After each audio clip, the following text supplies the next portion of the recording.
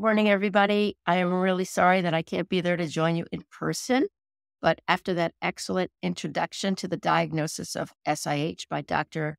Berlia, I am going to talk through a few conditions that are frequently misdiagnosed in people who are suspected of having SIH.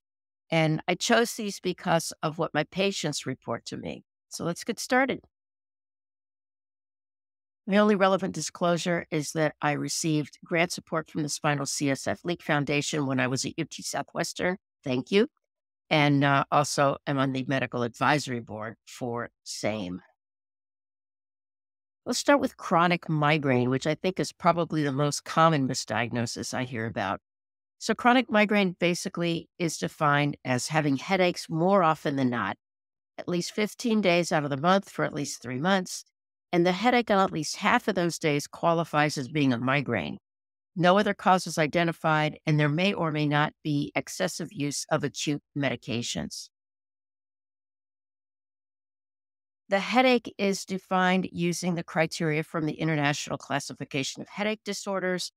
And regarding the characteristics of the headache, there should be at least two of the following. The pain is one-sided, it's throbbing or pounding, moderate to severe in intensity, and the one that helps me the most is worse with routine physical activity. And then regarding associated symptoms, you need one out of two, either sensitivity to light and noise or nausea and or vomiting. How do we distinguish chronic migraine or vestibular migraine from a spinal fluid leak? People with chronic migraine just don't wake up one morning with chronic migraine. It evolves over a period of time from less frequent migraine attacks, whereas spinal fluid leaks are often the other way around. They can start very suddenly. Sometimes they're thunderclap in onset. The most common time to experience a migraine headache is actually early in the morning. Sometimes when people first wake up, the migraine is already present. Spinal fluid leaks are typically the other way around.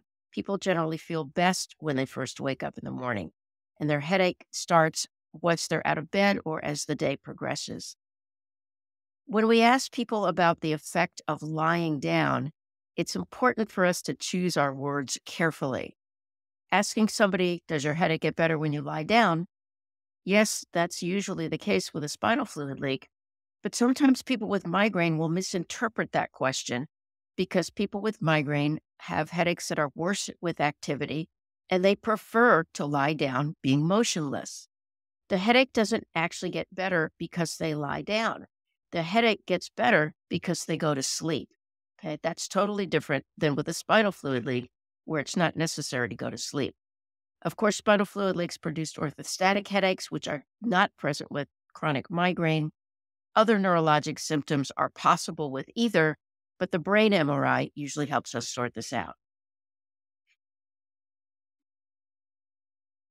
Let's move on to post-concussion syndrome or traumatic brain injury.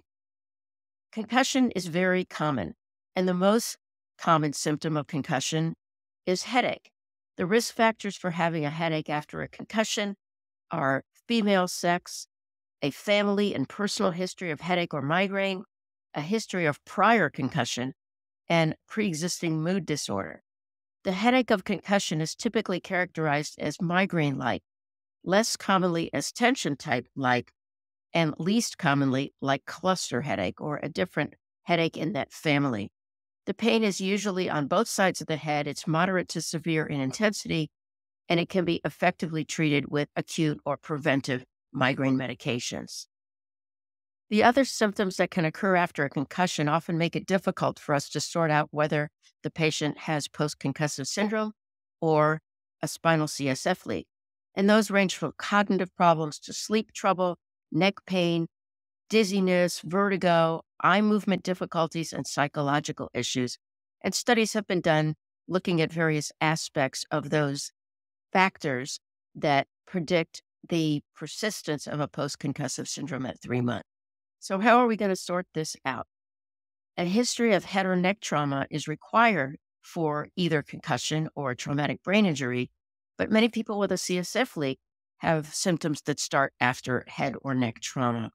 If the symptoms start after surgery, The surgery should be on the brain or on the head for a TBI, but surgery on the spine can predispose to a CSF leak. The headache is typically migraine-like for a concussion, but it can sound like anything, but it's orthostatic at the CSF leak. You can have neck pain with either condition and vestibular problems with either condition, but trouble with hearing and tinnitus are typically more commonly found with CSF leak. Brain fog can occur with either one, as can sleep difficulties, but people with a TBI or concussion typically experience insomnia, where those with a CSF leak have waking up in the middle of the night with headache. Mood disorders don't really help us, and if the brain MRI shows changes of a spinal fluid leak, then we have a home run. New daily persistent headache is a primary headache disorder with a distinct and very clearly remembered onset that becomes continuous and doesn't go away within 24 hours after onset. It has to be present for at least 3 months to make the diagnosis, and it's not attributable to any other International Classification of Headache Disorders diagnosis.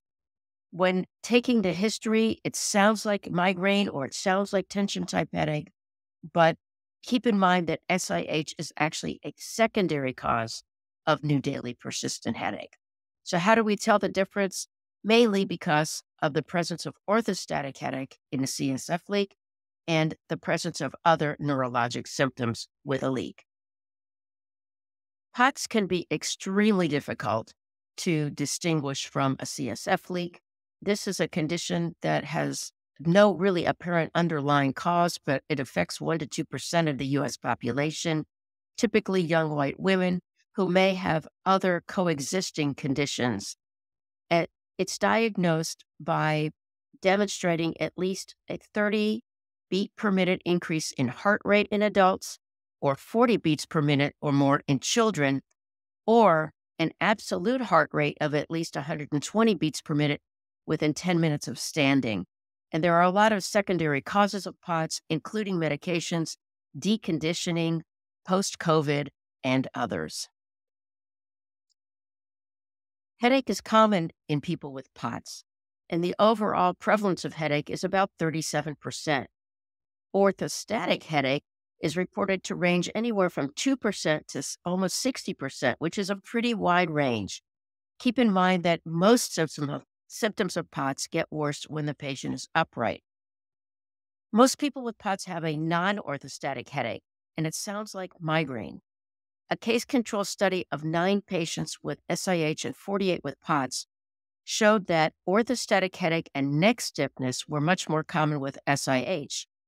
Worsening with menses and myofascial pain were more common with POTS, as was syncope. And note that neck stiffness was only present in people with SIH, but many of the symptoms were common to both. It is really complicated to distinguish POTS from SIH clinically. Orthostatic vital signs done in the office are quite helpful. A tilt table test might be warranted, but neither one of these tests is always conclusive. Not all patients with orthostatic headache develop a headache during their tilt table test. And experiencing a headache during upright tilt doesn't correlate with orthostatic headaches at other times during daily activities. Moreover, SIH patients can have an increased systolic blood pressure with head-up tilt and heart rate variability with deep breathing identical to POTS. POTS can develop as a result of SIH due to deconditioning, so SIH patients may also have POTS as well as its associated manifestations. So which came first, the chicken or the egg? Did the physical conditioning come first, maybe arising from a CSF leak and leading to POTS?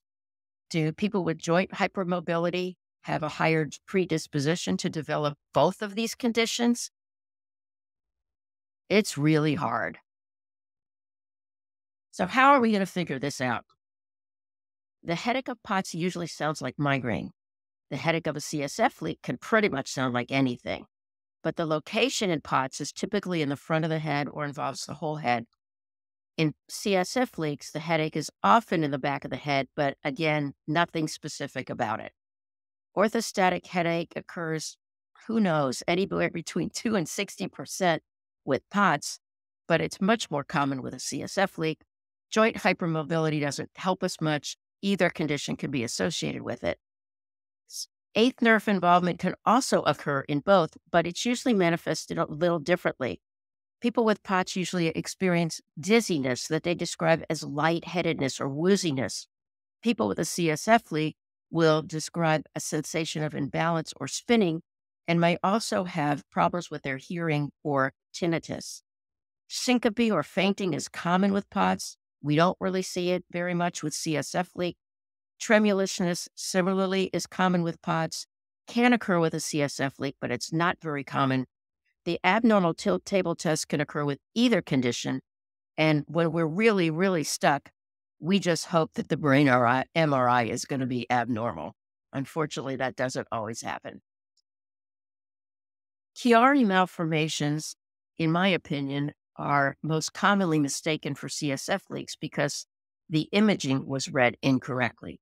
For example, this came off the internet from a radiology teaching site that was labeled as a Chiari malformation when in fact it is clearly the brain of a spinal CSF leak with brain sag, pituitary enlargement, narrowing of the prepontine cistern, and just a little bit of tonsillar descent.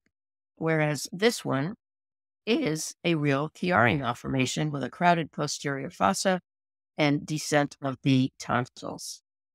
There are a lot of different manifestations of a Chiari, but the typical ones include headache that's provoked by coughing, sneezing, or laughing. Often the patients will have abnormal eye movements, and they may have other problems such as imbalance or incoordination. So how are we going to sort this one out? Occipital headache is common to both. Orthostatic headache does not happen in Chiari unless the patient also has POTS. Neck pain is common to both. Syncope occurs in Chiari or fainting, but it doesn't occur with a spinal fluid leak.